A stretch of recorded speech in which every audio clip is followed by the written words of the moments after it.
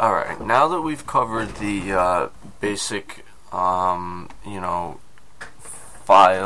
menu, window types and whatnot, let's get into actually editing and creating objects. Now, Blender starts out with a basic cube. I'm going to go into edit mode and delete this guy. Alright, so we're basically stuck with a flat out nothing grid. So what I'm going to do is, now this little icon right here, this basically tells us where we want to put the shape that we're going to add. Now I'm going up to add and mesh. We're going to put in a cube just for example purposes, and now, you're probably saying to yourself, well, that's just great, it looks like a square, keep in mind that we're on the top view.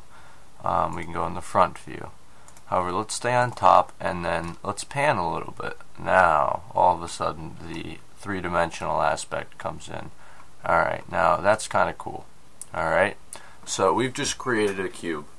Now, we can also, like I said before, place different objects. Let's place a UV sphere. UV spheres are much more editable, and you can create with segments and rings. You can create a much more smooth object.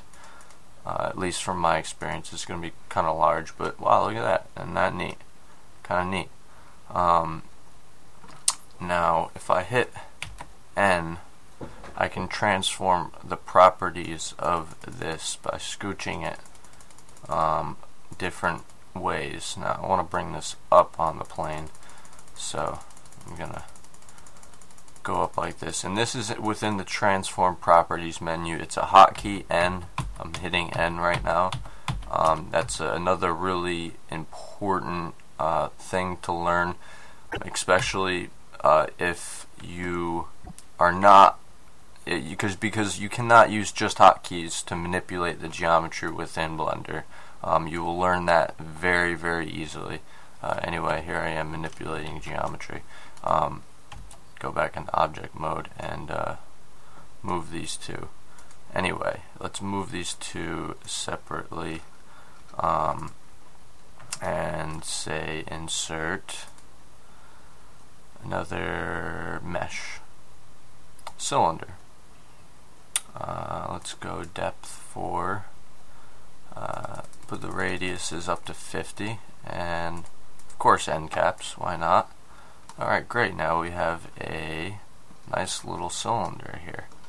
Alright, so we've gone over the method of creating objects within Blender, and I also showed you how to scooch them. I mean, obviously if you right click them, these two are not separate, grouped together, but this guy right here I didn't group, and I can scooch him away. But if you want a really precise way of moving each object, you hit N and you go into your transform properties, and you can literally, like I said, transform the properties of the object.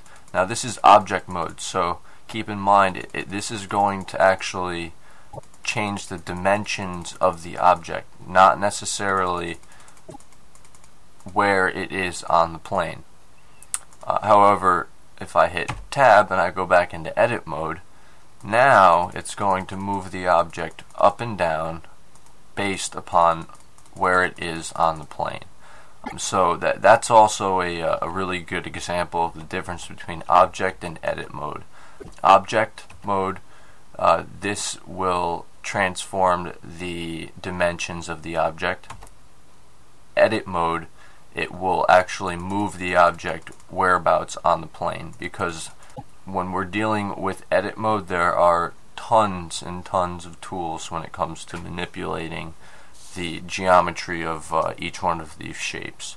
But that's how we can bring in simple shapes. Next up, I believe we'll be manipulating geometry, and this is fun stuff. So that's what will be next. But anyway, you have the basics of how to add surfaces. You know, you can add whatever you like. I'll include you can add more lamps, sun, obviously, a spot, and I'd say area would be great for, say, if you were creating a video game and you wanted to implement a flashlight, spot, or area. You could you know, implement those as flashlights, lighting sources, so to speak.